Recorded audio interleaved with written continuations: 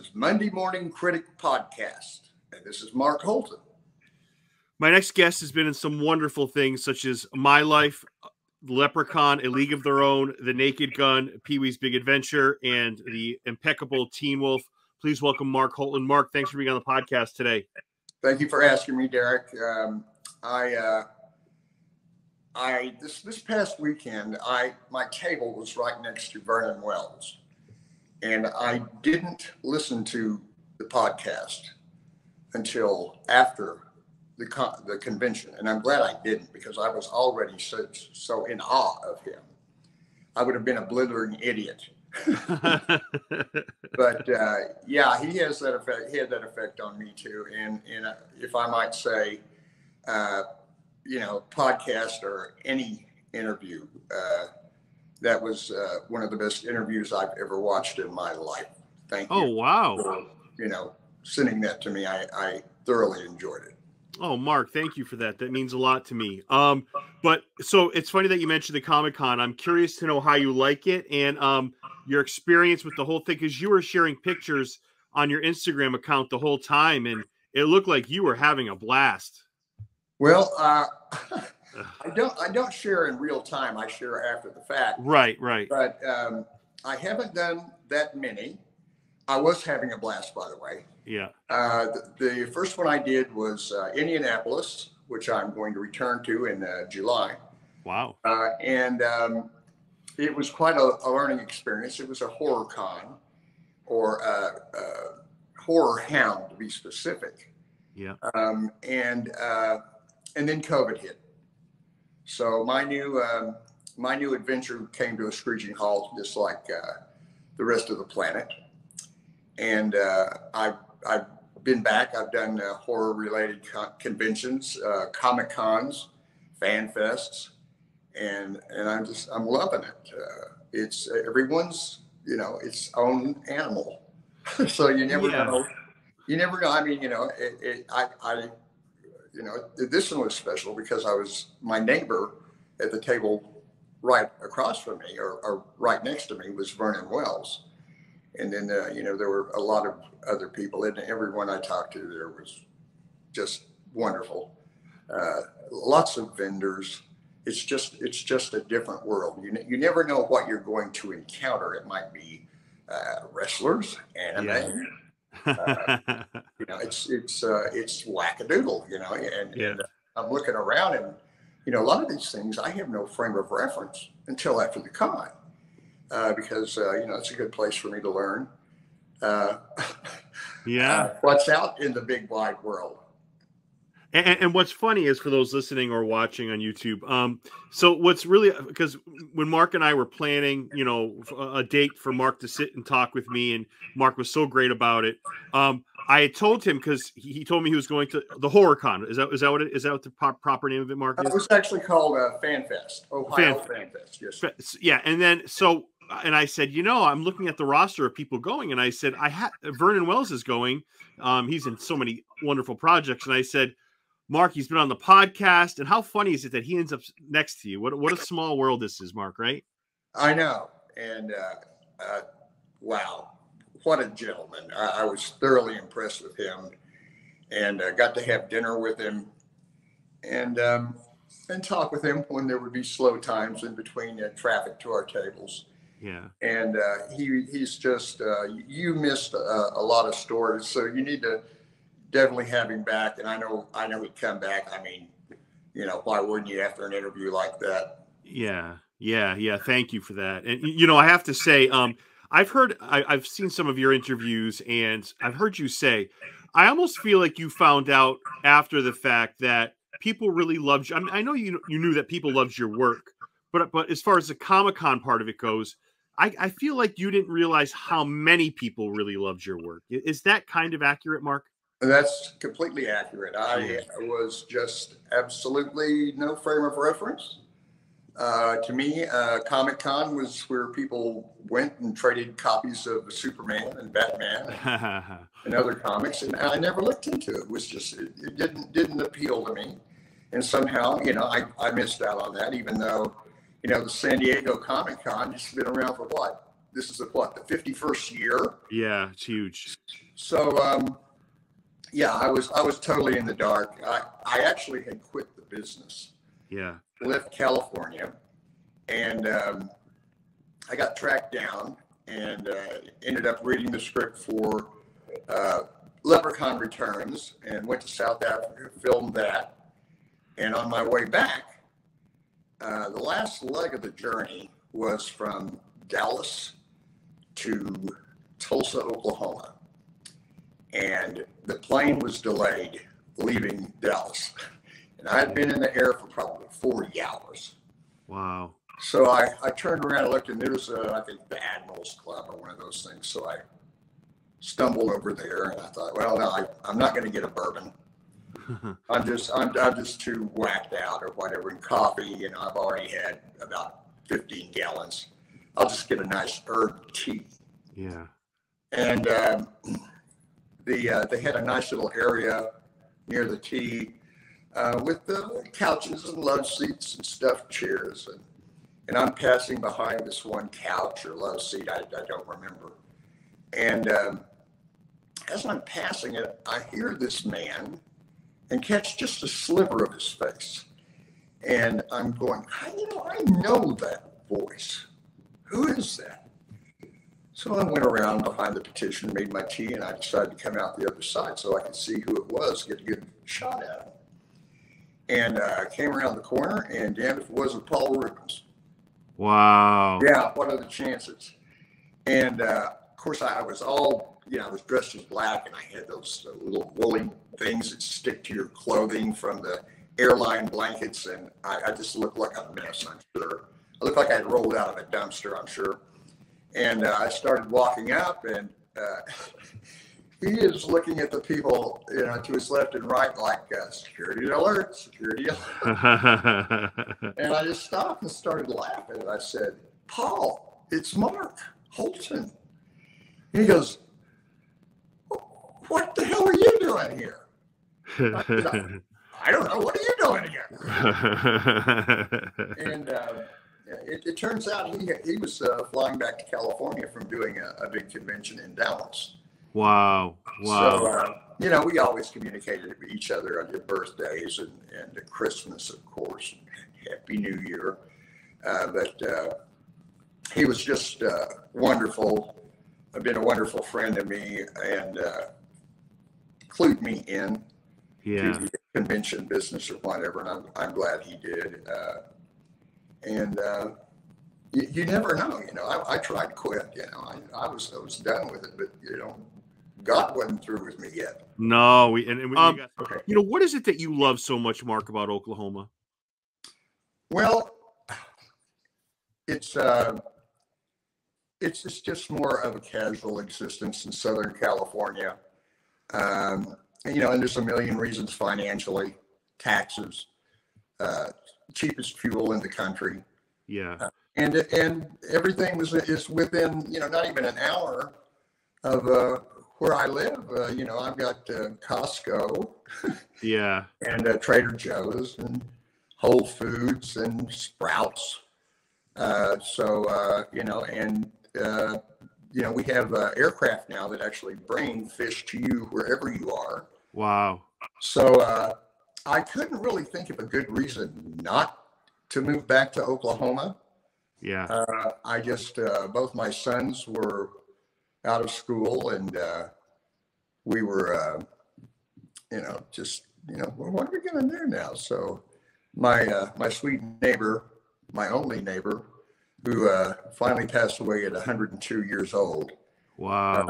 Had to go into a living facility, an assisted living facility, and her son and daughter-in-law had put her house on the market. And I had a conversation with the realtor, and I didn't want to be rude and ask, how much she was going to list it for.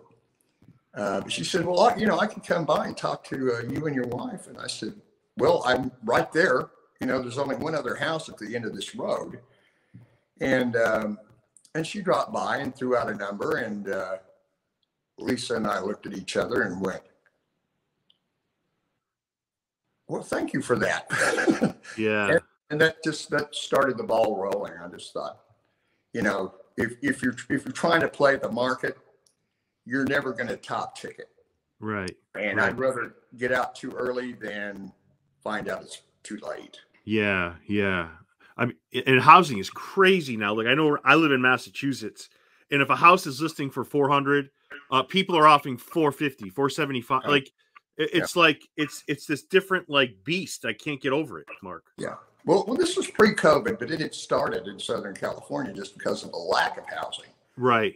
And then, if you wait too long, just a week or a month under these circumstances could mean the difference between you actually finding in the first place what you can afford and what. This is probably not a good time to do it. If you're moving from California, this is a bitchin' time to, relocate. Yes. But it's, it's going on all over the country. So you're going to pay more where you're going, but the prices won't be as high. So. Yeah, and the beauty of acting now and technology and doing not demos, doing auditions and right. you don't have to be in California. You don't. I mean, not many people have to get in their car and go to California now. Like, you could be a perfectly fine actor from Oklahoma or Arkansas. It doesn't matter where. It's Why should I slog it out through the sewer by the sea? Come to your damned office. Yeah. Let's just what you and I are doing right now. Absolutely. It's that simple. Absolutely. And there is one more thing I wanted to add to the Comic-Con thing that you said. I think this was you that said this. Seeing your work through the eyes of fans. I thought that was a really that's like a profound. I cover Comic-Cons all the time. I've stopped, when COVID hit. I'll be back this summer again. But I have to say, it's like, I never thought of it that way, but the way you phrased it, perfect. Yeah, I was, well, thank you. I was completely unaware, in the dark, 10, 20 years later for some of these films. I think the example I gave was you could be in a doctor's office and you are thumbing through something, killing time, and it says, America's top 50 cult films of all time, and you see like Pee-wee's Big Adventure, and you're going, why? It's been 20 years. My God. Well, I guess people just loved it. And, then when 30 years go by and you have all these generations of people that started out on VHS and they had to get it on VHS, they either had to rent it or buy it or see it in the theater. And then they have children and they say, you know what you need to watch. Come here, whatever. And all of a sudden the kid's going, this is the funniest thing I've ever seen. And now I'm like 3 or 4 generations deep with a series of films that were done in the genre or the time period that you cover. So I didn't realize I was always my own worst critic. So that was something I just, that was then. So I had to come to grips with that and accept it. Yeah. Which was not easy, but it wasn't that hard. I just, it was just a different way of viewing my life. Right. And the moment that really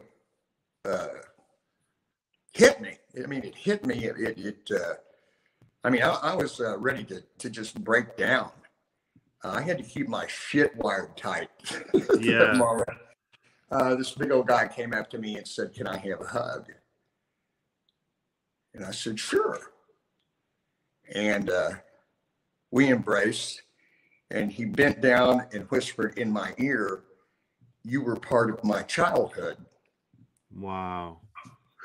And I had to, I had to process that. I jokingly, I told my wife, well, I feel like Captain Kangaroo. But, Captain Kangaroo was loved and Mr. Rogers was loved. And That's a good comparison. It's the same type of love. It is. It's the same Yeah, type of love. That's a great comparison, Mark. Great yeah. comparison. But when he did that, you must have been like you said, you're seeing it through somebody else's eyes, right? Oh yeah. I mean, I didn't know it meant that much. And then when Yeah. you start getting, at the first convention, Derek, I had a couple come out. I think it was the second people to in line at my table, and the husband said, "We've been looking for you online for years, and thank you for coming out so we could meet you. We're just glad you're not dead." I said, "Me too." That's great. And I have to say, you mentioned VHS earlier. Mark, do you know, I'm speaking of Comic Cons, do you know like the hottest thing now that's selling for hundreds, if not thousands, are unopened VHS movies? It's I like, know. it's insane. Like what I'm telling you, we're going to get to the 80s and the genre, but I wanted to read one more quote I love of yours, and this will be the last quote I read, I promise. But this was so profound, I loved it. You said the best of pop culture has endured because nothing has really replaced it. It represents moments in time during people's lives. You don't have to experience it in real time to have nostalgic feels about it. It's shared, enjoyed, and passed on. That, my friend, is beautiful. Well, thank you. Well, see, it's nice to know that was beautiful. Yeah, yeah. Thank you, Derek. But it sums up why people put their arms around the 80s and love it and refuse to let go. That's exactly it. I mean, that's nailed it. I mean, Yeah. I couldn't have said it better myself. That's perfect. Perfect. I was looking at your life, and I have to say, when you were, I think, in high school, you had an interesting choice because you've told this story before. You weren't doing well in school, and there was, and you can tell us a lot better than I can, but the choice, I want to say it was like a drama club, but your choice of performance was from Yeah. Patton, I think. You decided to do, which my dad and I, one of the many movies we bonded to, that opening scene is so kick-ass. And I'm picturing a young Mark doing this scene in front of other high school kids, and I couldn't stop laughing. Oh, this is just to save my grade in English. I hadn't even gotten into speech and theater yet. So it was my freshman year. So you've got this chubby freshman standing up in front of the student body delivering the speech. And of course, I was an idiot. I thought, well, how's this going to go over on the buckle of the Bible Belt in 1972? And well, it went over good. And I got called to the principal's office, and he said, we don't use that language in this school, Mr. Holton. And he said, good job, go back to class. I went, whew, missed the bullet. And I won my little gold medal. I still have it. So, yeah, that was the spark, the genesis. That's when I started putting together what my calling was. I guess was at that moment. Is there a, I guess maybe you just gave me the answer to my next question. Is there a actor or a movie that sparked it? I mean, I guess maybe it was George C. Scott and Patton, but is there an actor or a movie that did it for you when you were younger?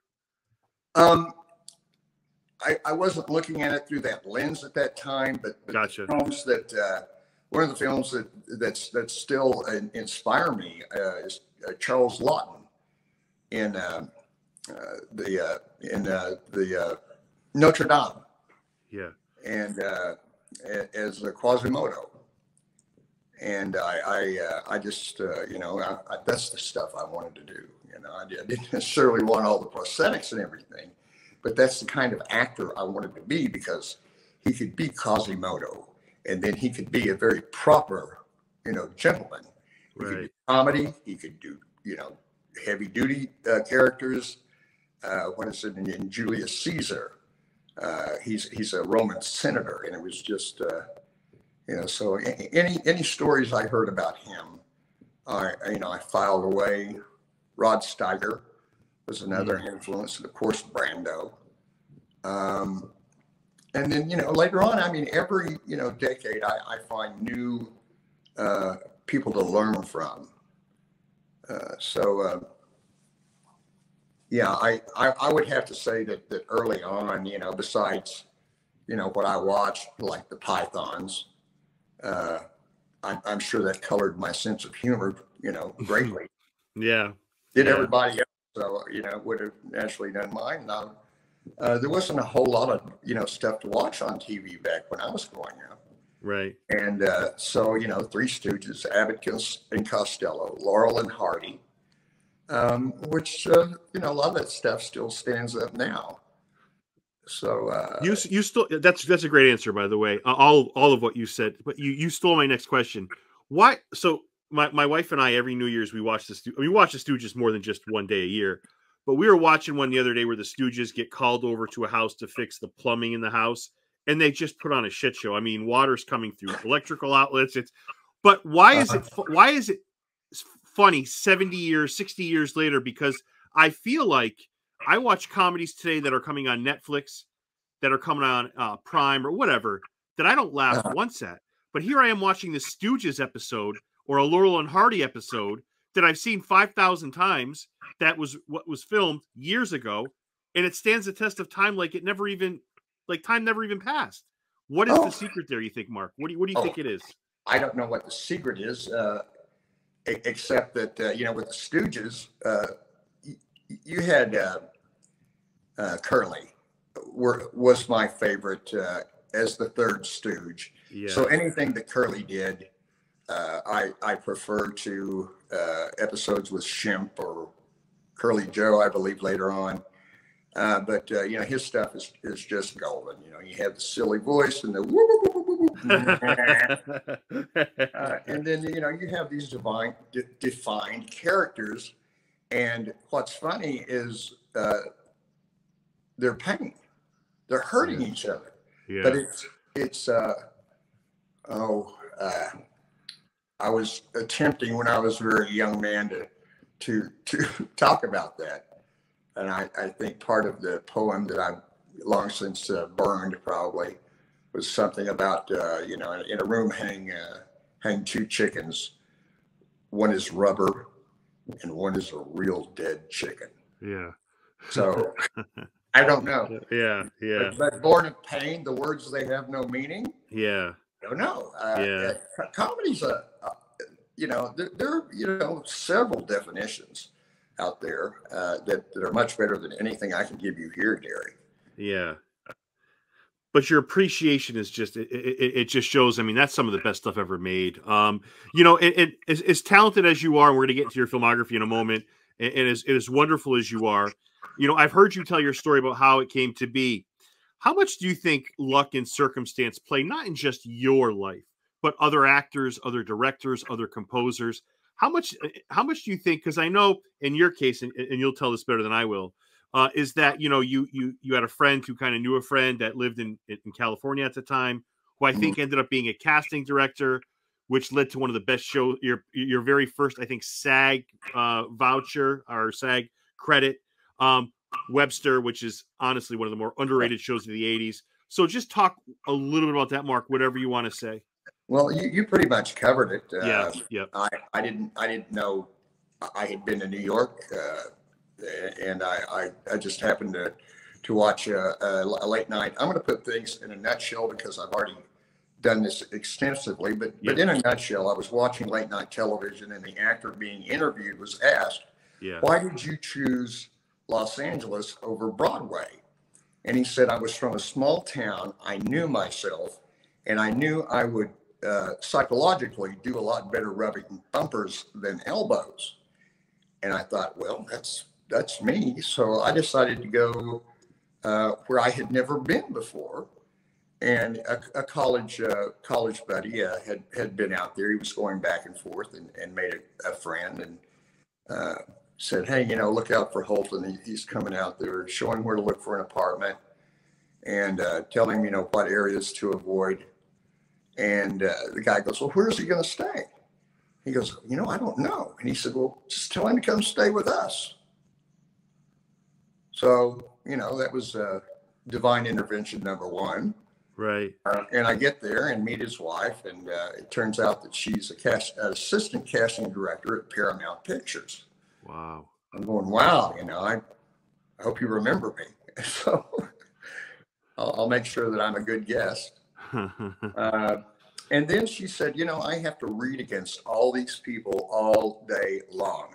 How would you feel about coming in and just reading against the people auditioning for different roles? And I said, hook me up. I mean, my God, you could go on the Paramount lot. You never know who you're going to see. And then I ended up reading against people that I had grown up watching. Wow. I'm going, man, this is great. And damned if when they had everything cast or whatever, the Sunshines were producing and writing, and they said, well, you know what? You have entertained us this week, and we're going to write you into the final episode of the season so you can get your SAG card.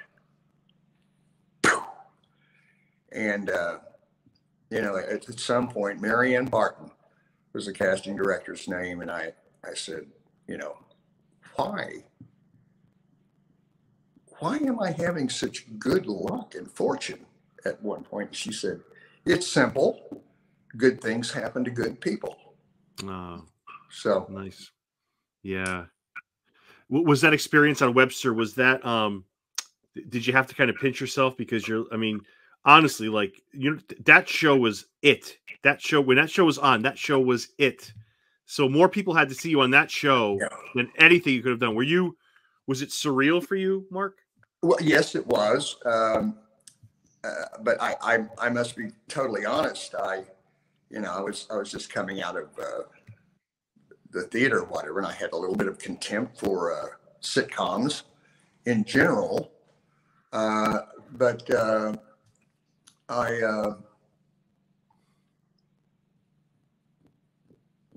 I was when it hit me, the gravity of the situation I was in was they were waiting to go up in front of a live audience, and one of the producers popped his head in my dressing room and said, I don't want to make you nervous or anything, but more people will watch you tonight than saw Caruso his entire career.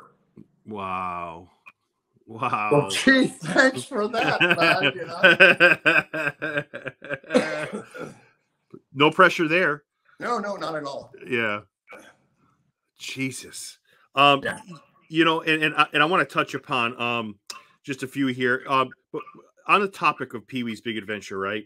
So Francis Buxton is always somebody that I had a love-hate relationship with. That same year that it came out, my dad bought me a Red Line bike. He saved up for it. I love this bike. I want to say 2 days after I got it, we played football, and I bought my parents' house. So some people that were living in the neighborhood at the time that are still in this neighborhood, I found out later on, took that bike and stole it. So they stole this beautiful bike that my dad saved up for. And at the age of 48, Mark, I can't let it go. So Francis Buxton, the bike thief, as much as I love Francis, I always think of Francis. It was the same year. And I was so furious because my dad saved up for that. He bought it for me, and it was stolen 2 days later. So, well, no wonder. Yeah. My goodness, man. So I feel so you're my therapist. So I'm taking out some frustrations. So don't be embarrassed. I'm just venting here. Not really your fault. No, that's fine. I mean, the only thing I can say to you is that Francis really didn't steal it. He hired it done. Yeah, he probably hired somebody to do it. So, but I thought I read where the after party for Pee-wee's that involved Alice Cooper, Mr. T, and Rodney Dangerfield was a little nutty. Whatever you could say on that, Mark. Oh, that was crazy. Of course, what was going on outside. I was getting into the theater to watch the movie, so I missed a lot of the MTV interviews. It was, I think, the first time MTV had covered a live event, a premiere, which was pretty big because MTV at that time was just huge, exploding. Yeah. So I started looking around me when I got to my seat, and there's Quiet Riot over here, who I didn't know what were in the film until I watched it. Yeah. So I missed a lot of the stuff going on. I later saw it 35 years later in the Dallas Theater when Paul Rubens came through there with the anniversary tour. And I went, wow, I had no idea that this much stuff went on before the projectors, started showing the movie.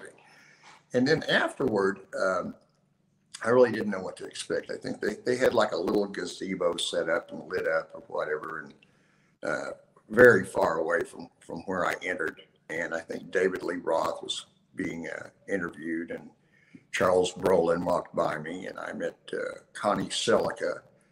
And looking into her eyes, I was just a deer in the headlights. Just melted. I could barely speak. Right. Just almost overcome. Understandably so. So before I even met, anybody like that, there was a little bar in the corner. I walked up to the bar and I thought, well, I need a drink.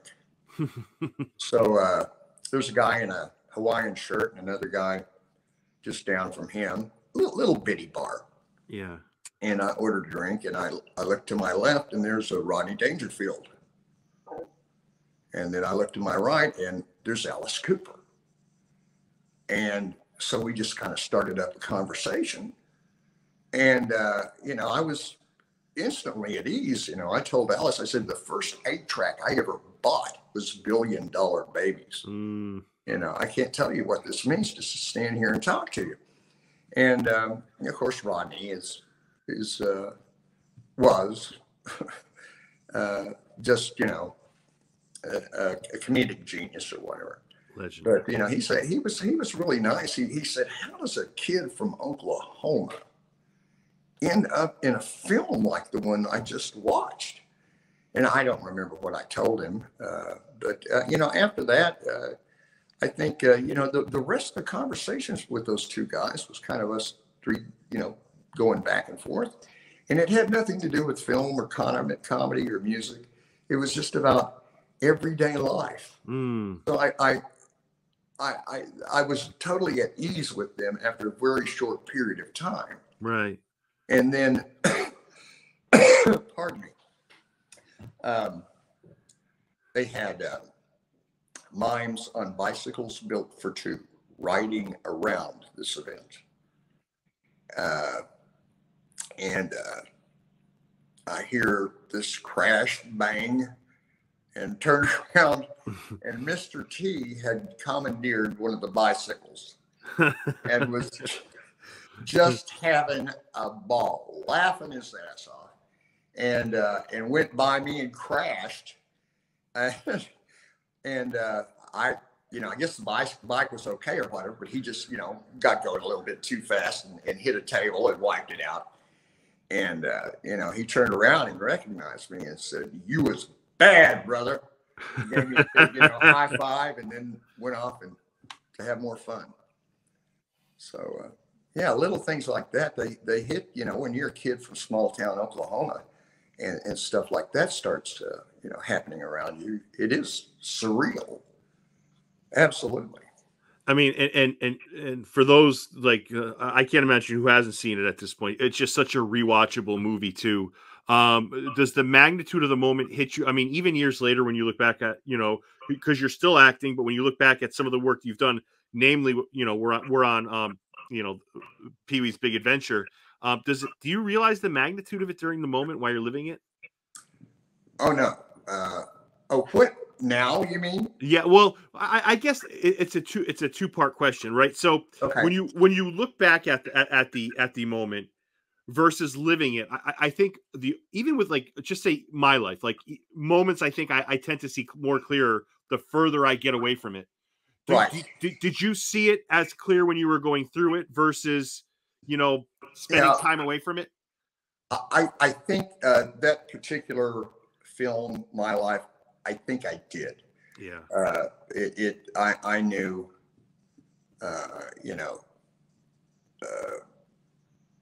who I was on screen with and how much it meant to me to, actually meet them and talk with them and find out what wonderful people they are.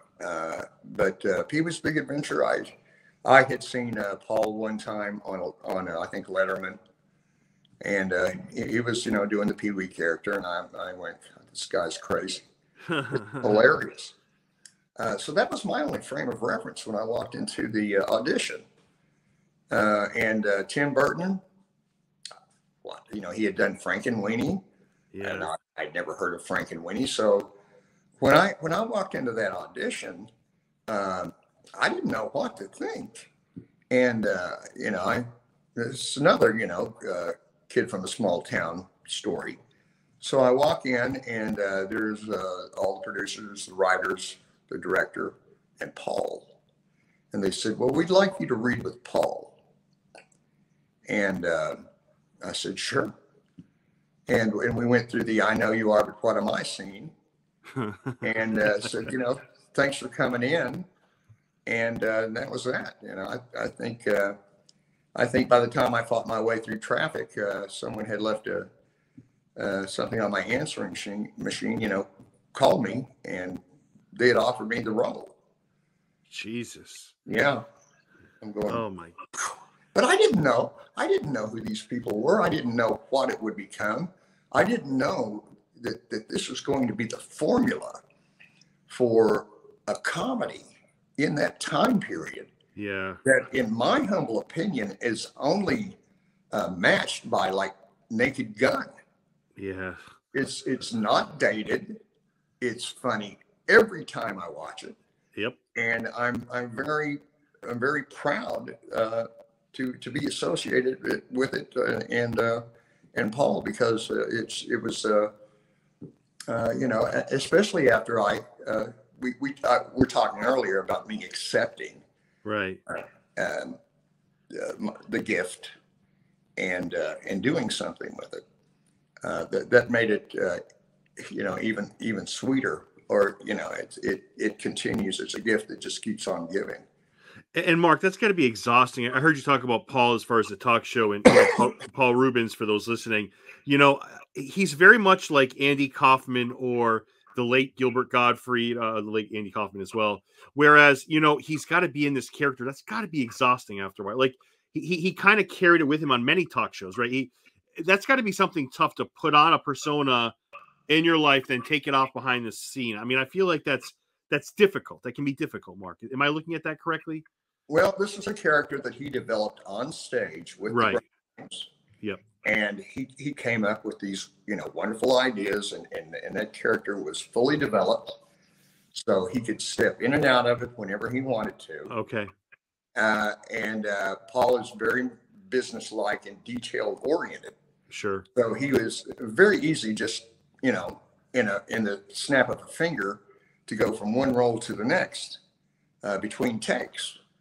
The man's a total professional. Yep. He was back then, before he exploded. Yep. On the planet. So I don't know how exhausting it was for him shooting the movie. I don't know, if he's put in other situations like signing autographs or whatever. I mean, he can't stay in character. He can do an in costume. Right. The photo op, but the rest of the time, I understand he spends a great deal of time with people and listens and talks, and and the people that a couple hours back in line are going, come on.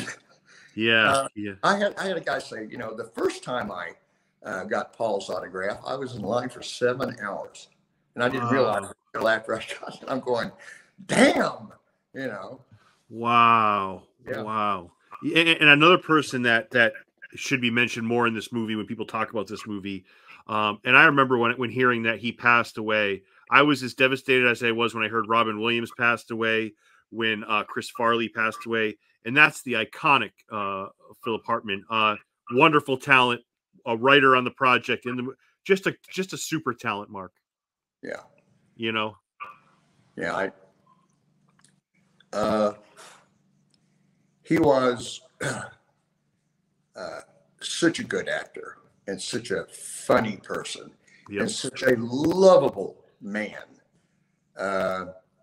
We hit it off. We liked a lot of the same things. Phil was, I guess, an Army brat, and he had grown up in Germany, I guess, where his father was stationed. Oh, wow. So he actually started doing stand-up there, and he had a routine that he did in German. And I didn't speak a word of German, but when he started coming out with John Wayne, Verblichten Jagd, whatever it was, I'm going, God, this is just fucking hilarious.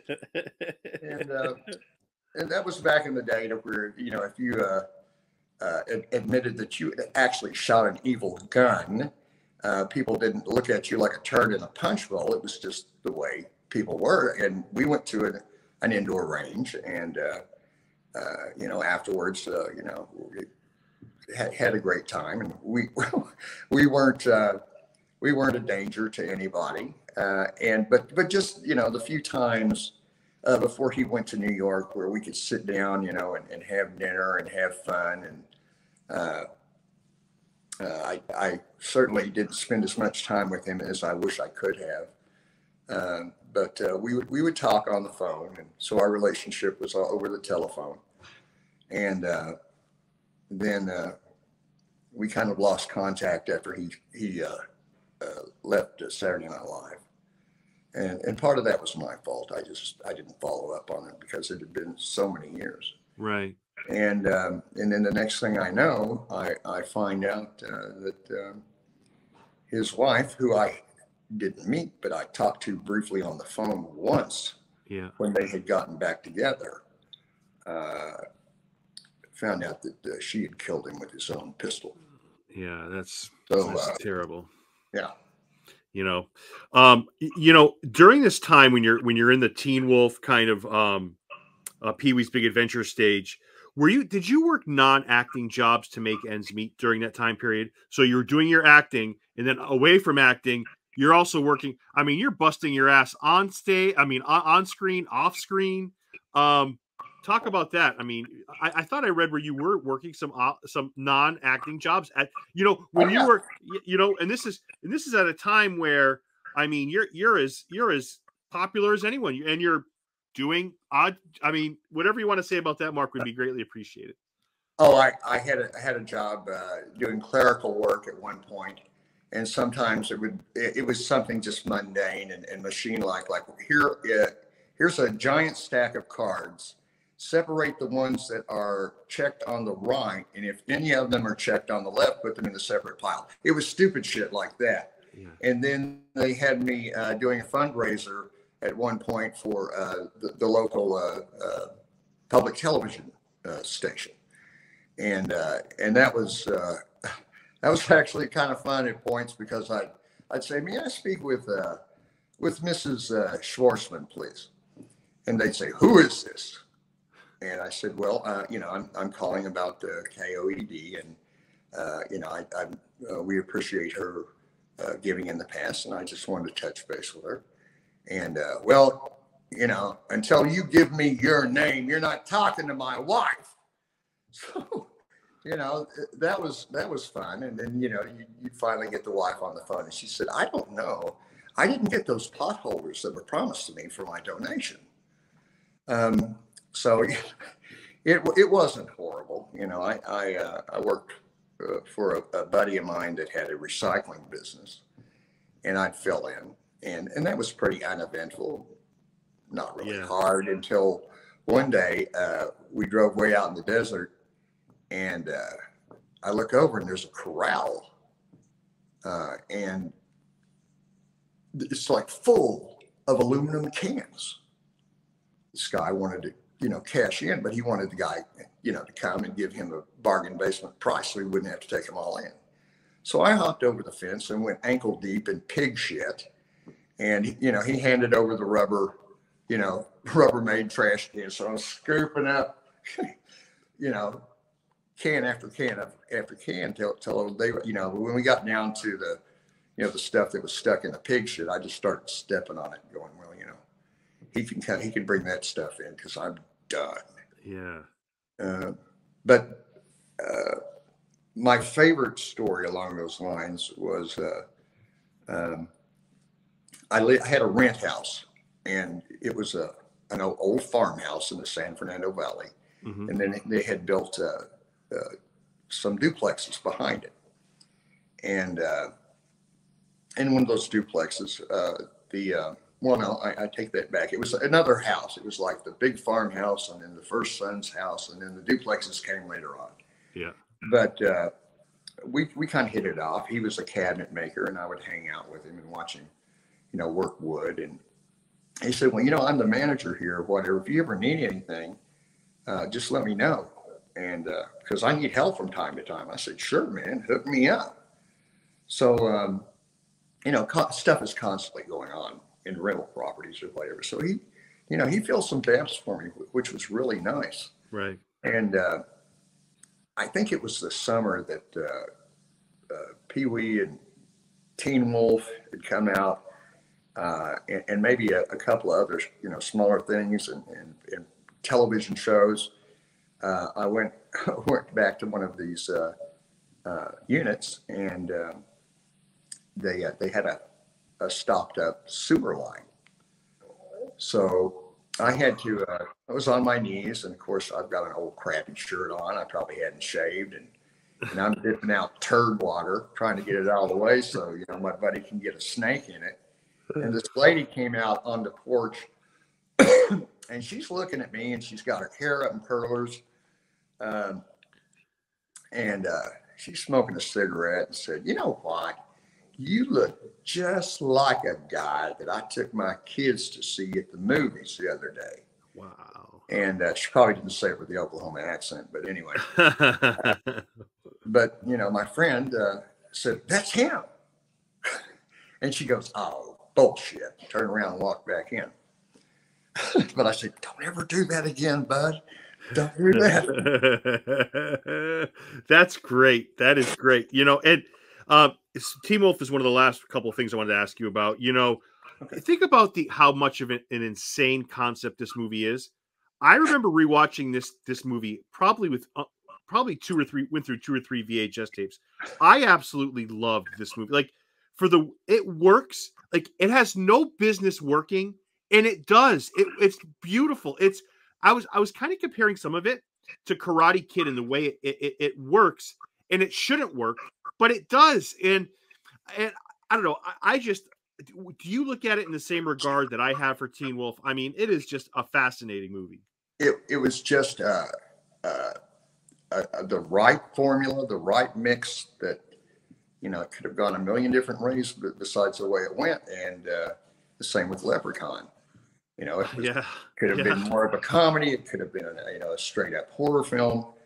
But Teen Wolf, after I started building my little Instagram page, official Mark Holton, plug. It's on the screen, Mark. It's on the screen. I want you to know that people can see it. So How did that happen? I would not forget you, my friend. Oh, I appreciate that. I started getting contacted by people from Brazil, and then Scotland and Spain. Wow. And they're saying, Teen Wolf here in Spain is like a cult film. And, in Scotland, Teen Wolf and Teen Wolf 2 are like cult films. And I'm just blown away, because it actually translates to other, countries. And I don't know if I should be surprised or not, but I certainly, it was blown away to know that. So, I would love to do a tour one of these days and hit the UK and Germany and Spain and see if I can pay for part of my airfare. I go one further. I would say I'd love to see this because I know it was a TV show, but I don't know. It didn't get the vibe for me that this movie had. But like a funny, like what the movie. I mean, I think about the budget this had, Mark. It was like so minimal. I think about the idea of this kid who turns into a wolf in the middle of a basketball game, and by the end of the movie, you are like wanting more. Like you're just. I mean, I can't put my finger on it. I mean, it just goes to show there's when they say movie magic, this is movie magic. This is a perfect movie for me. I love it.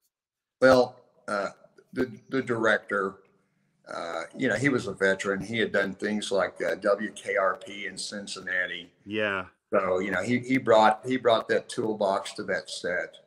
And then, you know, you had Jerry Levine and Michael and some wonderful actors, you know, Satellite outside of the team, Yep. a great bad guy.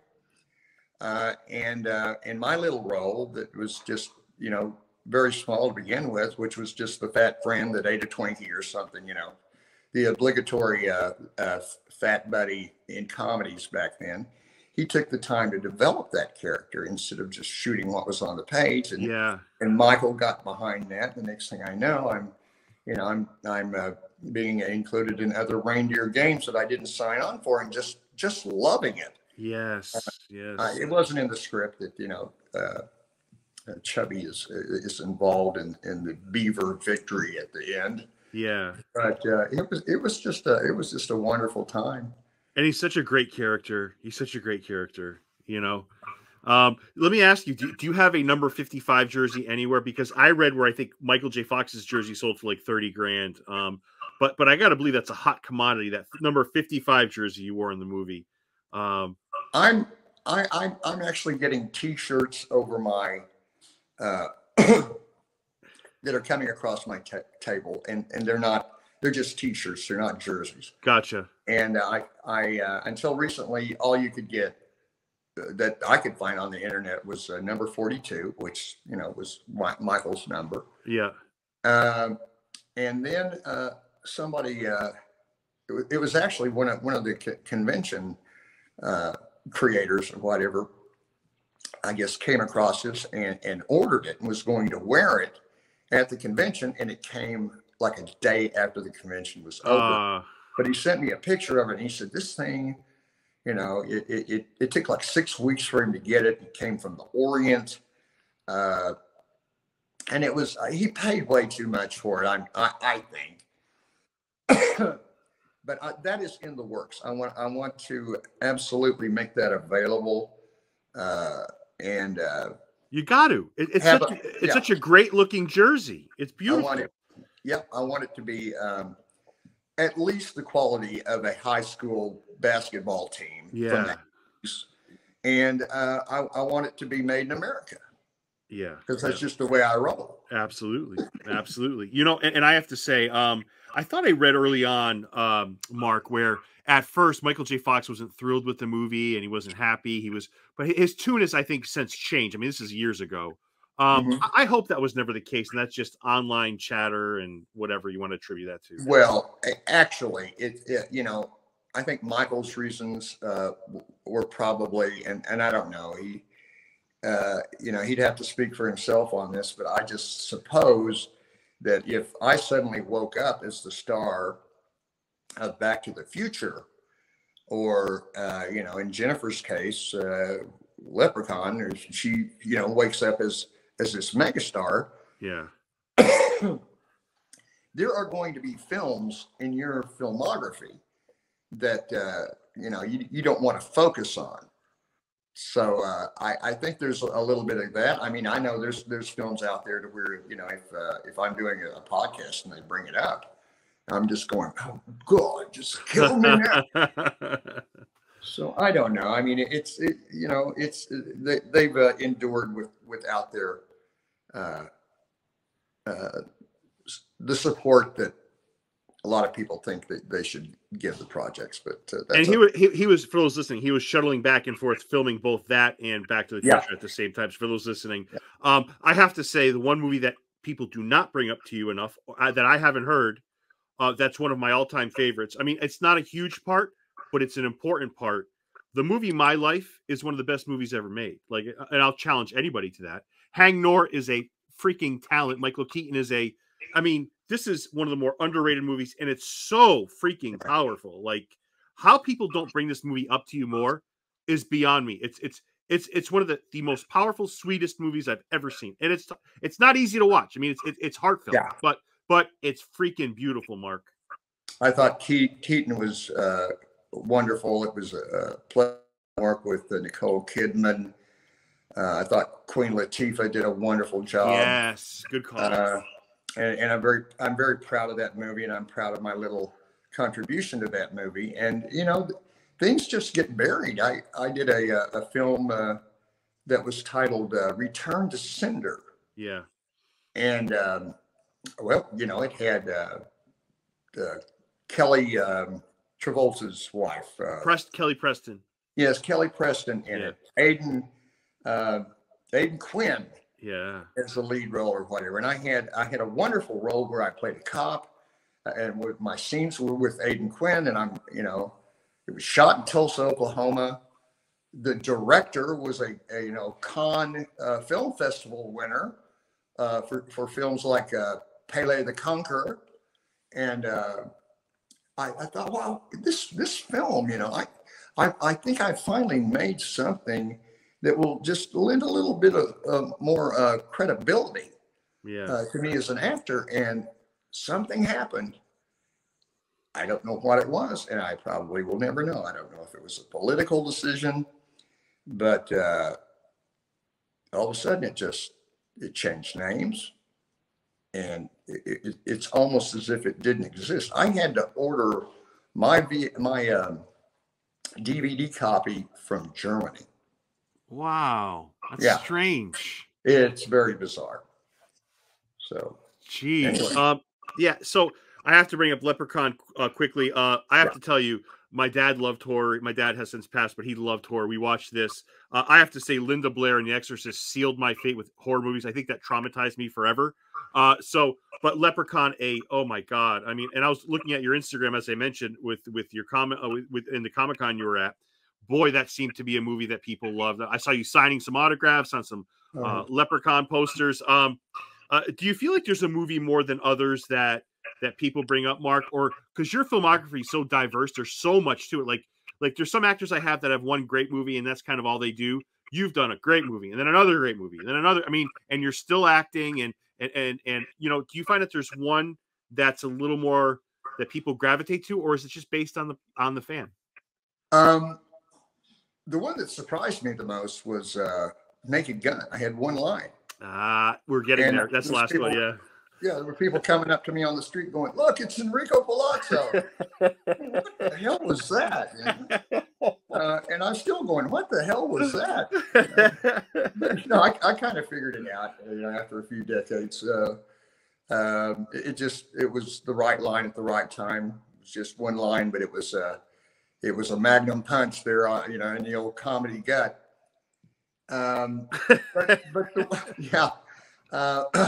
But the one that it always comes back to, I'd say Pee-wee's Big Adventure would be probably the most beloved film, just strictly based on childhood memories. And then I don't know in what order, Leprechaun, Teen Wolf, I'd have to put them in there. And then Gacy was fantastic too. I mean, there's Jesus. It came along later, and I ran into a big tough biker looking dude. He was with his wife, and she's picking out a photograph for me to autograph, and she goes, "Hey, he was in Gacy, and he's got on the leathers, and he just looks like a badass." Yeah. And she goes, "You've seen that, haven't you?" He said, "No, I haven't seen that." I thought, okay. He goes, "Why would I ruin my childhood memory of Francis?" And I thought, that's hilarious. And God bless you, man, Yeah, yeah. And, well, to be quite honest, I have members of my own, in my circle of friends and also in my own family that we just can't do it, Uncle Mark. In fact, I have never told this story before. I had a neighbor who hadn't seen any of my films. Yep. And that film had just come out. And I had it on DVD, and I said, "Well, I'll bring over one of my films or whatever." And I'm thinking, well, what would he like? And so I thought, well, I'll just take a copy of Gacy over. Come to find out, about a year later, he had his wife drive him over so he could hop out of the car and stick it in front of my door to return it. Well, he knew I was gone. It flipped him out. He could not stay away. And we weren't, really close friends or whatever, but he just that was the most extreme example that I could possibly give you of somebody that could not separate reality from film. Yeah, and what you do, and this is the last thing I'll say. Thank you for all this time, Mark. You're such a good man. Thank you for that. Oh, thank you. You know, you're wonderful. Oh, thank you. And you know, one of the things that I that's a pattern for you in your career is that you make everything memorable, right? So the Naked Gun, one of my all-time favorites, right? You had one line you mentioned, "Hey, it's Enrico Palazzo." People from ESPN to any diehard movie fan, they know who you are. So what you have a habit of doing is making movies memorable, right? So even when we look at like Naked Gun, I mean, Leslie Nielsen, George Kennedy, these guys are just icons. And I mean, do you view it that way too? I mean, this, even though it's one line, but it's, you make everything memorable. There are people who are in movies for 2 hours that I forget as soon as I leave the theater. Like, that was not a memorable performance.